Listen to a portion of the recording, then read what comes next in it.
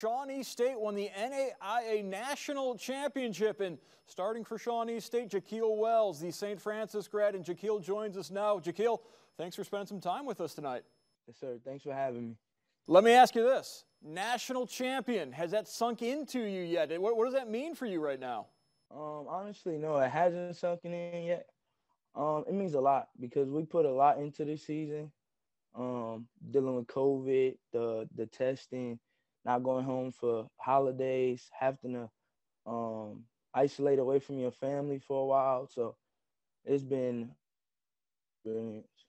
The sacrifices the athletes have had to go through this winter have been immense. I got to think that when you win a national championship, it makes some of those sacrifices worthwhile. Yeah, because that's the ultimate goal. And when you come together, you get a group of guys. You think you can obtain it, like you're stars, but as the games get closer and you get closer to that ultimate goal, it's like you're even more motivated. Like, I got to get it done. This hard work and all the sacrifice can't be for nothing. So it was definitely a great experience. Was there a key point in this season, maybe a turning point in the year, that all of a sudden the light clicked for this team and you guys realized not only we're going to have a special season, we might be able to make some noise and win a national title? At first, it started with a low point. We lost to a rivalry game to a team that we were supposed to beat.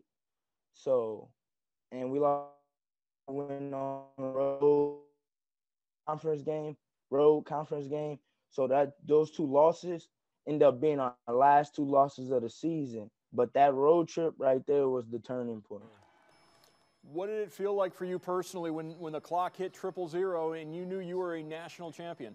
Honestly, if you watch the tape, you can see me rush for the ball and throw it up in the sky. We practiced that prior to that, so it was finally like dreams turning into reality. Like, it was finally there, and we accomplished every goal we set out to. That's amazing that you actually practiced that moment. I know that's something going way back before your time. Jim Valvano, the national championship coach for North Carolina State back in 1983, he would always have his teams practice cutting down the nets because he didn't want them to be unprepared when that time came. And you guys were not unprepared when you won the national championship. What was that road trip like for you guys going out to Kansas City and winning the title? So it was about, we were scheduled to be there to leave on a Tuesday and to play the championship on a Tuesday. So that was a 7-day trip. So one thing I preach to the guys is prepare now, like pack for 7 days. This is a 7-day trip. Like, don't pack a little bit, pack a lot. We're here for a while. So one thing we always preach to each other was visualizing success. So practicing winning that game and that celebration, that goes into visualizing and practicing what we're preaching. And when it came into the intuition, we were able to conquer the moment. How did your time in Toledo, how did your time at St. Francis help prepare you for this moment? Coach Lewis, I got to give him credit because without him, none of this is possible. And my mom allowing me to be my own individual and take my own path and do things a little differently, that also helped me because allowing to be myself, now that I'm growing up and growing into a young man, I'm more accustomed to being alone and making decisions for myself. So I got to give credit to my mom and my parents, my family, and Coach Lewis ultimately. Winning a national championship, a great thrill, but it's probably not the biggest thrill you've had the last couple of months. You're a father now.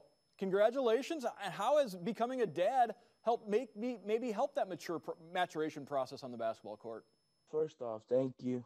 And being a dad is like, it's a wonderful feeling because it's like no matter what you do, no matter the amount of mistakes you make, like you can always come home and see something you created and like you created life. So you can always, no matter a rough day at the office, shots don't fall, you're not on your P's and Q's, coming lights my world. I'm just glad that God allowed me to become a father.